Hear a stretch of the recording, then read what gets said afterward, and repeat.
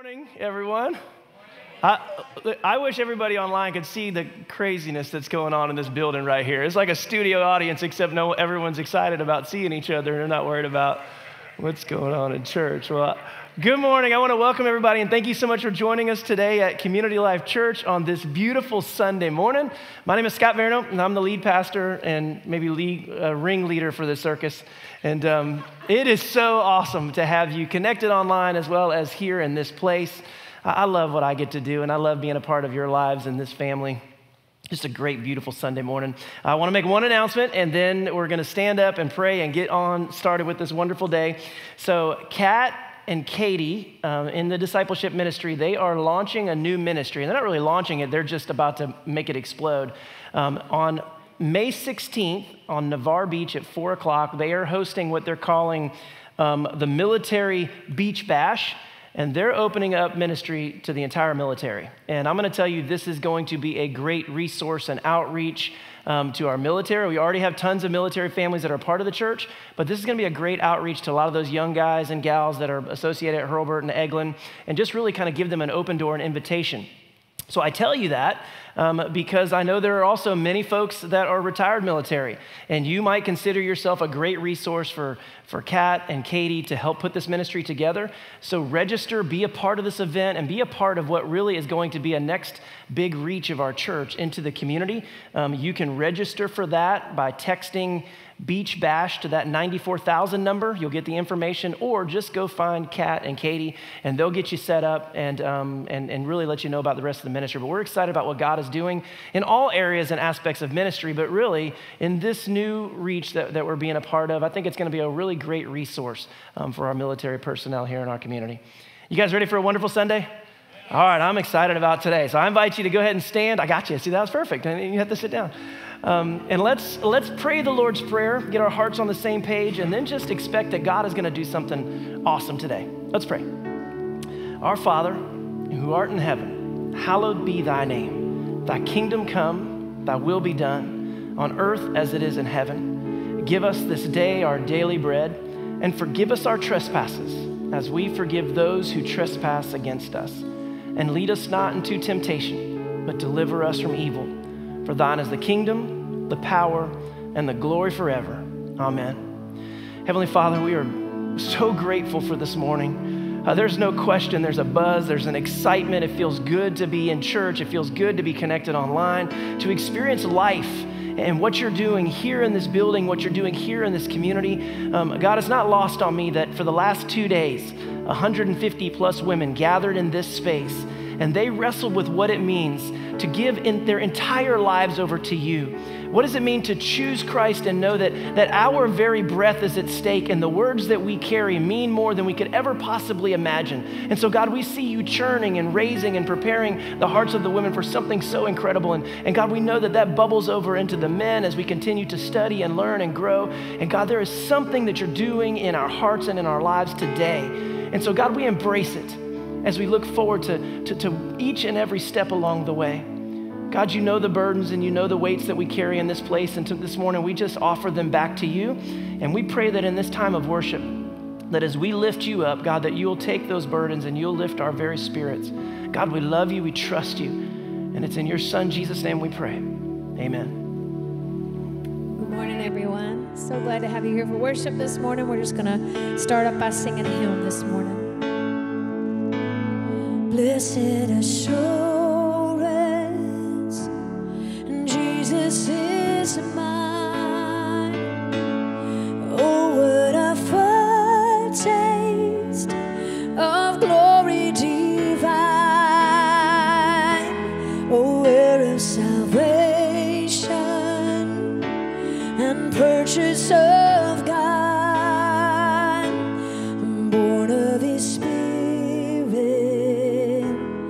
washed in his blood, and perfect submission,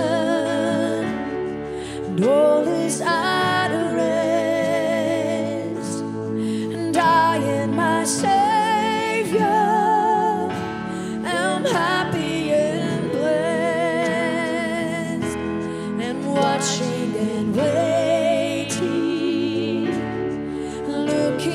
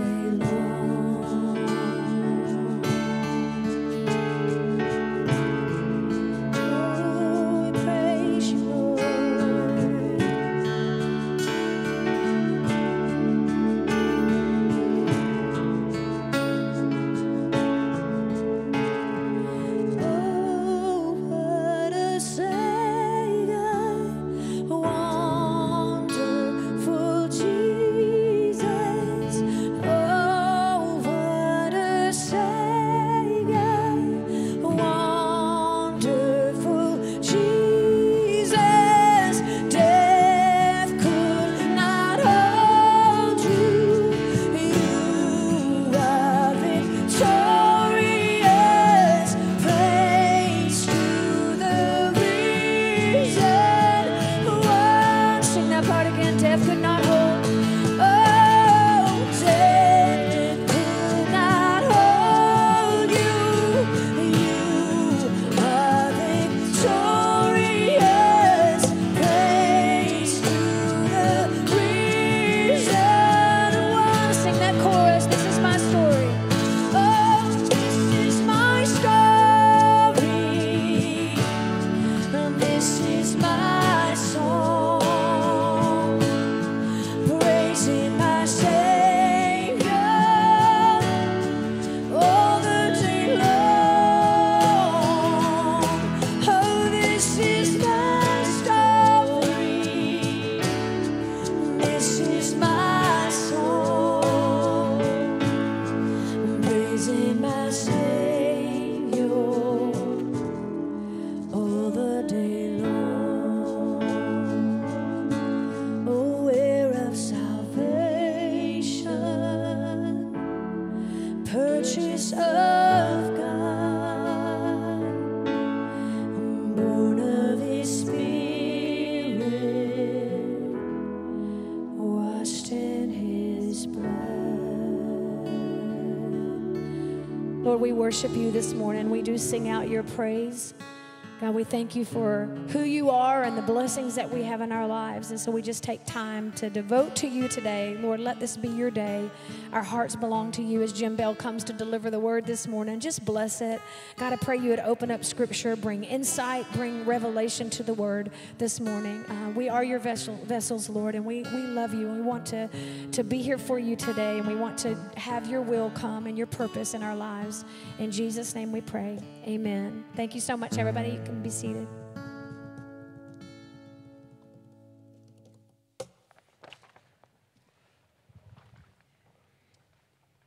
Good morning. I lost a little bit of weight this week, about 6 pounds on the hairdresser's floor, and it was all gray. I don't understand that.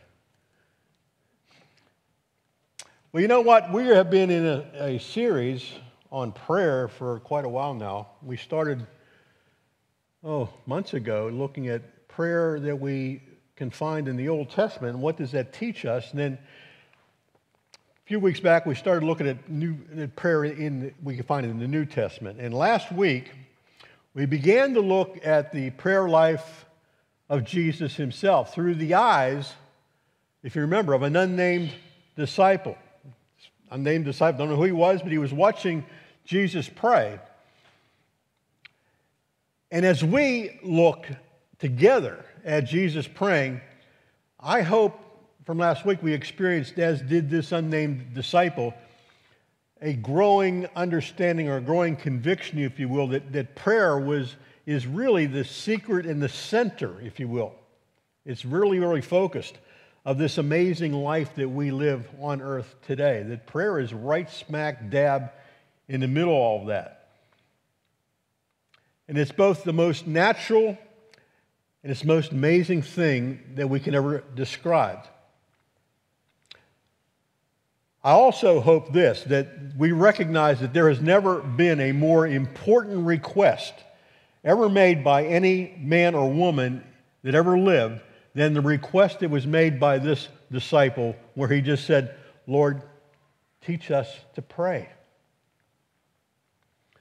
In answer to that request, Jesus gave them what you just prayed, which we commonly call the Lord's Prayer, but in effect, we really can call it the model prayer.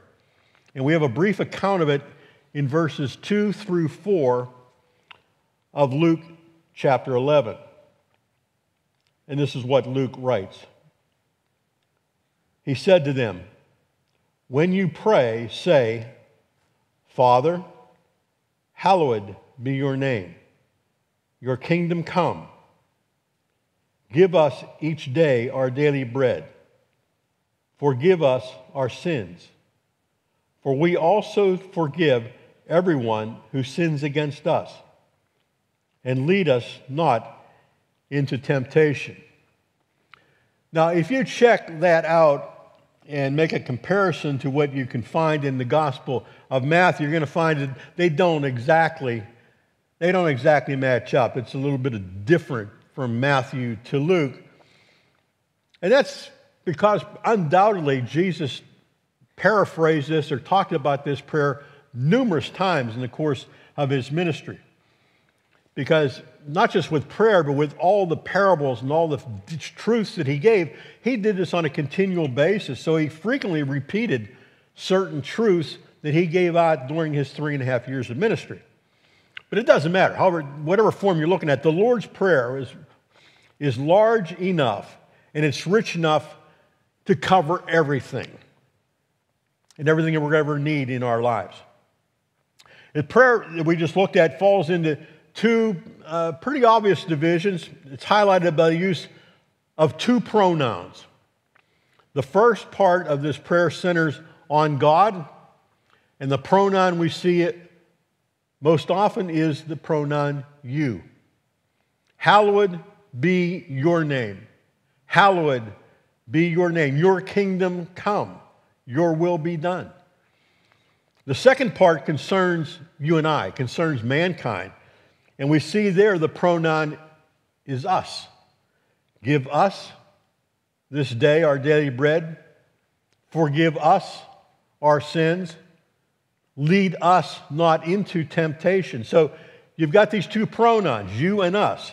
Now today we're going to confine ourselves to the very first three utterances that center around the person, the character, the nature, and the being of God himself. And it's not an accident that Jesus Christ prays in this exact form. When you see any prayer done by Jesus, you always notice one thing. He always puts God first. He puts the Father first. That probably indicates a weakness, if you will, in our own prayer life, because so many times in our prayer, it begins not with you, it begins with what? Us or me. We almost rush into a series of wants, needs, desires, pleading petitions that have to do with our problems and the things that we're facing and our needs and our irritations. It becomes all about us. And we run into prayer that way, just saying, okay, here it is. As fast as we can get it out of our mouth, the better. So when we look at this model prayer, it serves to focus us, if you will, upon what is already troubling us and to heighten our awareness of what we really lack. And that's by starting with the Lord and giver of life.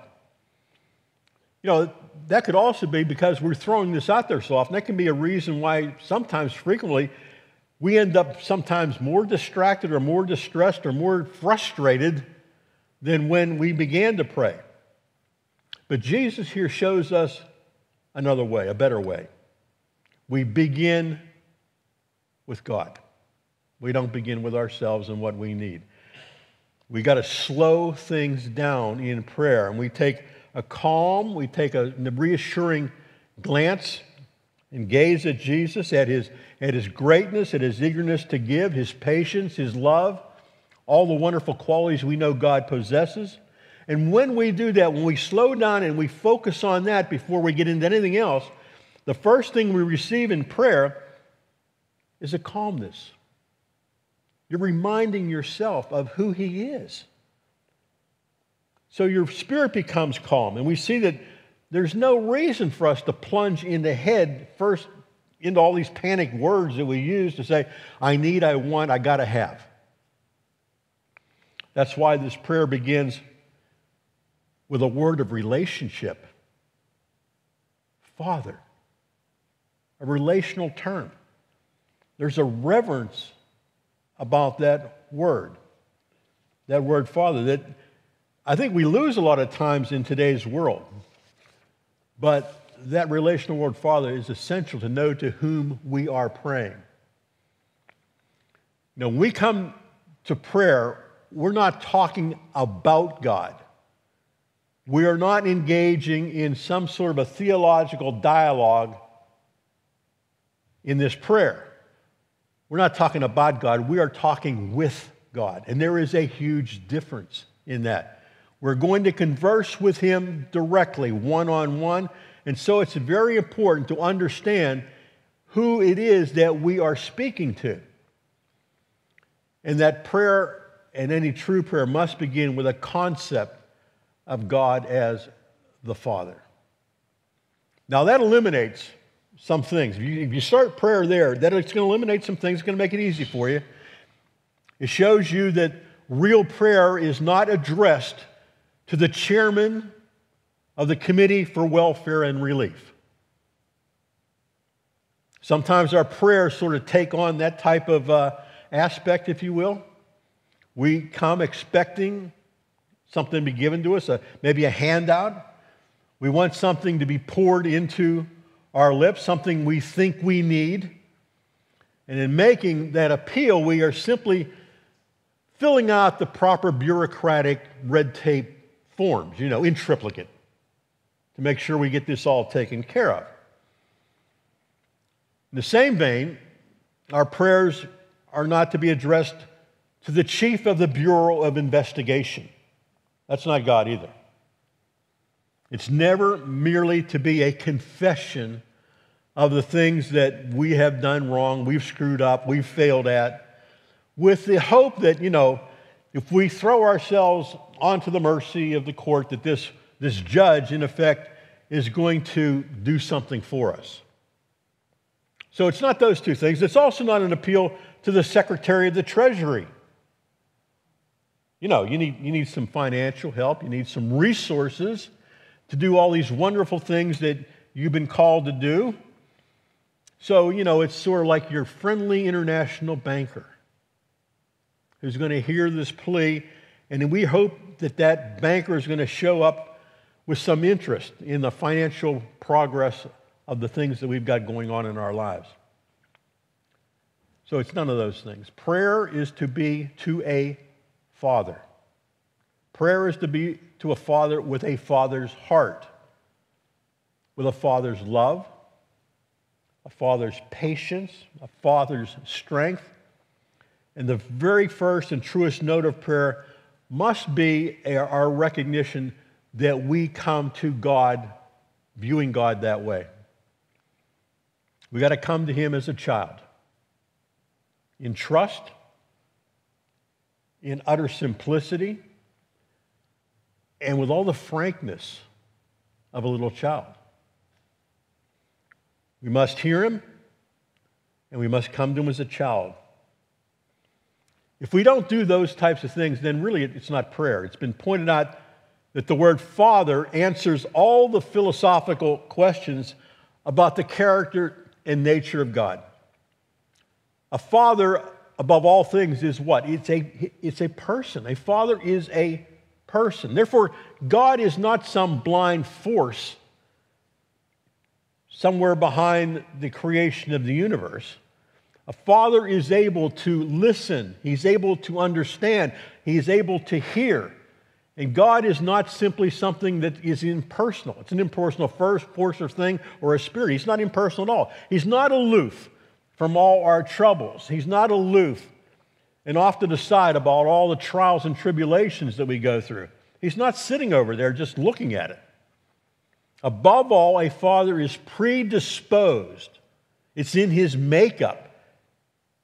If there's such a thing as God's DNA, it's there. And it's predisposed by His love and relationship to give a very attentive and a very open and a very careful, attentive and attractive ear to what His child has to say. God is this way. And from a father, a child can always expect a reply. Can always expect a reply. So Jesus goes on to teach us more of what a father is like in the parable that actually follows this prayer. And the point of all this is that God is interested, vitally interested, in what we have to say. Now, our spouse maybe not interested in what we have to say. Our kids may not be interested. But I want to tell you one thing. God the Father is very interested in what you have to say. And He knows that you should be expecting a reply from him. You know, we're not only to address God as Father by just taking that word upon our lips, but we are also to believe that he is a Father. Because all God makes available to mankind must always come through faith. It's the key. It's the lock and key. It's the thing that opens everything up to us, faith. It almost always has to operate in our lives through belief. But belief invariably involves commitment. Oh, what a bad word that is. Actual commitment. And it's a commitment of the will. It's to change. It's the moving of the deepest part of our human nature. So when you and I come to prayer, if we begin to address this prayer as Almighty God, and a lot of us do, if we start a prayer like Almighty God or Magnificent Creator or Ancient of Days, I think when we do that, it really sort of betrays our ignorance, and it shows our unbelief, because the greatest authority on the subject of prayer, Jesus Christ, says that God is to be called what? Father. That's not to say that the Father is not the magnificent creator, that he's not the Ancient of Days, that he's not Almighty God. He's all those things. But to you and I in prayer, he is not those things. He is Father. Relational. Come to me. Sit in my lap. Talk to me. Let me know what's going on in your life. Let's just dialogue. And don't ever feel that you ever need to leave my lap. That's the type of God we go to in prayer. The second note of prayer is one of, this is another word we don't like, surrender. Surrender. He says, hallowed be thy name. Now, no doubt this is the petition that makes hypocrites out of you and out of me and out of most of us. You know, certainly we can say Father, that we can do that. That's not a problem. And we can say that with certainty and with grateful sincerity, but when we say, hallowed be thy name, it's almost like we say it with a little bit of a guilty knowledge, if you will, that as we pray, we know there are areas in our lives in which his name is not hallowed at all. And if we were completely honest, we don't want it to be hallowed. You know, when we say, hallowed be thy name, we are really praying this. What we're saying is this: may the whole, may the completeness of my entire life be a source of delight to you, God, Father. And may my whole life be an honor to the name in which I bear, which is your name. So hallowed be your name. It's the same thing we find if you take a look at Psalm 19. It's the same thing we find in this prayer of David, where he says this: may these words of my mouth, which he's talking about prayer, may these words of my mouth and this meditation of my heart be pleasing in your sight, Lord, my rock and my redeemer. David is praying, hallowed be thy name. Now, trouble is, and I don't have to tell you this, is that we so frequently as men and women know there are great areas of our lives that are not hallowed. We can think about them right now. There are certain monopolies in your life. There are certain shrines in your life. There are certain altars in your life. There are certain temples, if you will, in your life that are reserved strictly for us, for me. Privileged areas, areas of privileged people or privileged relationships, privileged activities which we do not wish to surrender. These are areas that, unfortunately, when you get down to it, they mean more to us than the name of God. But when we pray this, if we pray it in any degree whatsoever of sincerity or of openness or of honesty, we are praying, Lord, I am opening to you every closet in my life.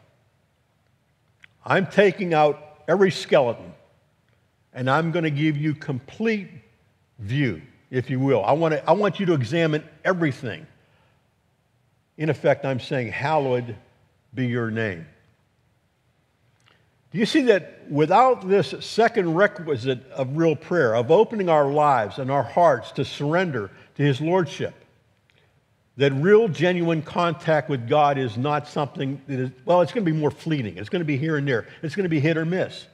Any real touching of God's power in your life, experiencing His wonders in your life, are not going to be available until we pray, hallowed be thy name. We're not only aware that in each of us, there are areas where God's name is not hallowed, where He cannot write His name in our life, and we are deeply aware in our very being that none of us can make our lives like this.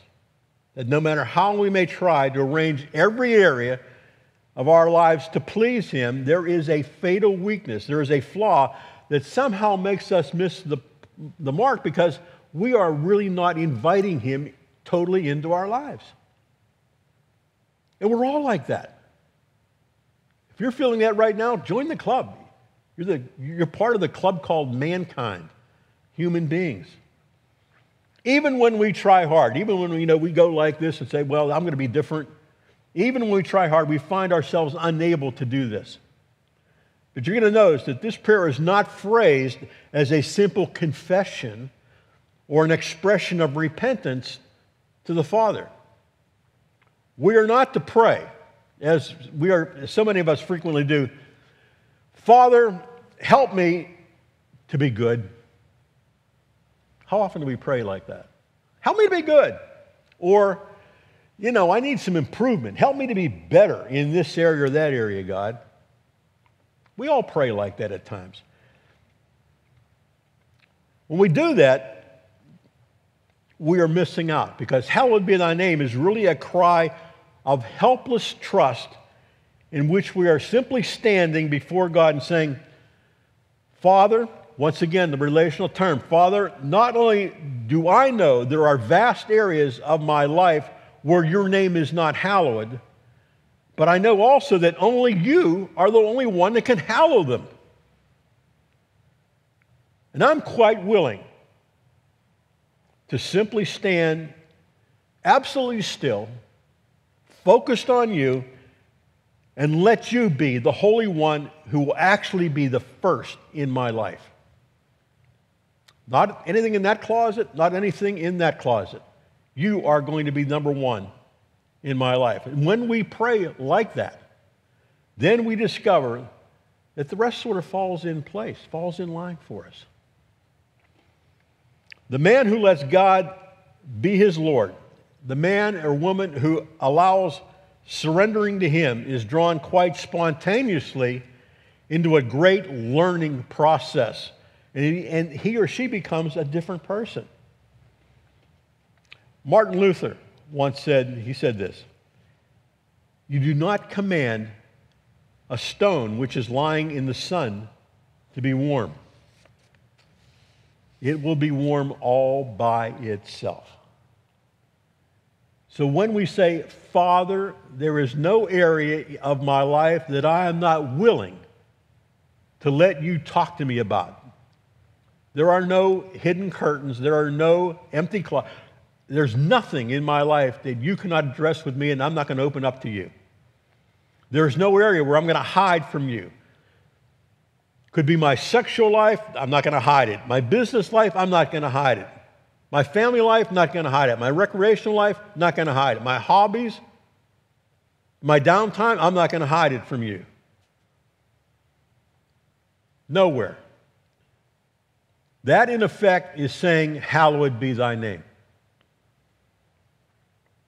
When we pray that way, we discover that God will walk into the dark closets of your life and my life where sometimes the odor is so overwhelming, we can't stand the smell. And he will go in there and he will clean it out. He will freshen it up. He's going to straighten everything away. And it's going to make it fit for his dwelling place. In the Apostle John's first letter, he says this to us. If we walk in the light, and when he says walk in the light, he's not talking sinlessness. He's not talking perfection. But he says if we walk in the light, it means where God can see everything. If we walk in the light, as he is in the light, we have fellowship, relation once again. We have fellowship one with another, and the blood of Jesus, his son, cleanses us from all sin. He is taking that blood and he's cleaning out every closet that you have in your life that you have kept closed for so many years. Third cry of this true prayer is a cry for hope. Thy kingdom come. Now, this can be a sigh or it could be a hope for heaven. You know, I think it's probably normal for a lot of us to somehow, we have periods and times of our lives in our day-to-day living that we get almost homesick, if you will, for heaven once in a while. We just say, I sort of feel like Paul. It's better if I leave this world and I would be with Christ. You know, we long to be free from the treasures, the trials. Sometimes the weight of the world seems like it's on our head. We seem to live out our lives almost like Bill Murray. Remember the movie Groundhog Day? Where he was caught in a life whirlwind or rewind, if you will, and he was living the same day over and over and over again. Sometimes our lives feel that way. We read about the glories described in heaven and wish we could experience it all, but every bit of it right now. But the words, thy kingdom come, can also be a cry for heaven to come to earth. We see that in the cry of one of the most beautiful pieces of music you've ever heard, and that's Handel's Hallelujah Chorus. The kingdom of this world is become the kingdom of our Lord and of his Christ and of his Christ. It's one of the most powerful words ever written to music. This prayer is much more than a hopeful or a wistful look into the future, whether on earth or off the earth. It's more than that. It's a cry that God's will be done through and by means of the blood and sweat and tears of our lives right now, today. Thy kingdom come through what I am going through at this very moment. That's what this prayer means. Scripture reveals to us a truth that women would never know by themselves. But it comes to us very self-evidently as we look at the life through the lens, not of our own eyes. We take it through the lens of the Word of God, the truth of God. And that God builds his kingdom, so to speak, right now with us. And he's doing it in ways that you're not even aware of. It's almost like it's in secret, the way he builds his kingdom in your life. Because I think you can agree that when it is least evident that he is at work, that oftentimes is frequently the time when he's accomplished the most, and you're the least aware of it. When we are least aware of his working, and we look back, whether it be a month later, or years later, or decades later, we find that, wow, he was accomplishing so much in my life, and I was not even aware of it. Behind all the scaffolding of tragedy and depression and despair and trial and all that stuff, God is frequently erecting his empire of love and glory in your life. These trials we go through, hardships, disappointments, heartbreak, disasters, When we think God is silent, when He's not got anything to say to us, and we feel like we have been left out or forgotten about or abandoned, when we feel God has removed His hand and His face from us, and we no longer sense any type of friendship of His presence, I want to assure you that God is frequently accomplishing the greatest things of all because He's doing things in your life. He's preparing you. You know, the circumstances and the experiences of life itself become very, very fertile soil, very, very fertile ground for God to use to build His kingdom. And He does it one life and one crisis at a time. I have a tendency myself, mea culpa here, I have a tendency to be judgmental. I've always carried that. I always have a tendency to be self-righteous. If you don't believe me, ask my wife. It's true. It's always been very easy for me to see the plight of others, and my default position would be to say, well, you know, that's unfortunate, but, you know, if I was in your situation, I would have never done that. I look at sometimes and say, you know, if you would only be able to see the damage that is being caused by your action or inaction,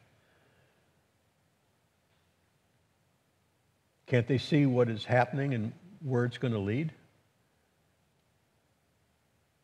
That's my default position. I've got to give that up. That's a closet. That's a skeleton. That door needs to be completely open, and the odor needs to be cleaned up. But as I have matured over the years, through the years, through the Word, through being in the Word, through listening to the Word, through teaching the Word, God's taught me a whole lot of lessons, and He's dropped into my lap situations and circumstances that have humbled me, and they've cut the rug out from beneath my feet when I thought I was right. They allowed me to see clearly how wrong I had been. I know maybe some of you can identify with some of the things I'm saying. Maybe it's not those things that I've had a default position to, but you have your own. It is through these ways that God builds His kingdom, one believer at a time.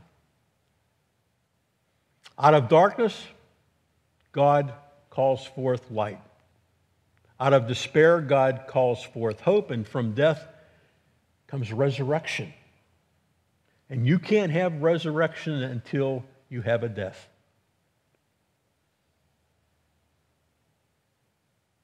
You can't have resurrection without a death or hope, without despair. You can't have light without darkness. So these are all part of our human experiences as we go through this life. And this is what this prayer senses. And it's what it means. It is simple, childlike, trustful, and giving of a surrender that rises out of the helpless need of a child to touch a father's heart. That's what this model prayer is. Would you pray with me? Lord, we are but little children. And like children, so often we do not understand and comprehend the mysteries of life itself.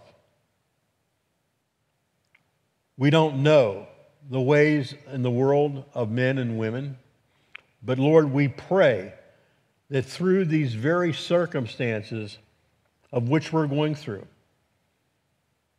in which we now find ourselves, through these present troubles, these present struggles and trials that we're going through right now, we pray that through all those things that we return to this model of prayer and conversation with you.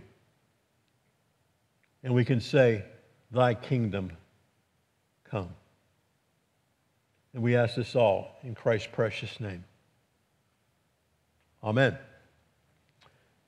Today is a day of remembrance and communion, where we remember who we are. We remember the sacrifice of Jesus Christ. We remember what took place in that upper room during the Passover feast, where it was changed completely, where Jesus broke the bread and gave it to his disciples, says, "Take and eat. This is my body, broken for you." And that body was broken on the cross just hours later. And he took up the cup, says, "Take and drink. This is my blood. And as often as you drink this, do so in remembrance to me." Today we celebrate that. We celebrate a death. We also celebrate a resurrection. We celebrate thy kingdom come into our hearts. When you come to take communion, we ask you to hold your hand out. The ladies will put the bread in there. They have gloves. They'll also put a container of the wine or the grape juice in there that you can partake. And if you need gluten-free, I'll be up here to provide that for you and serve you myself. Would you come?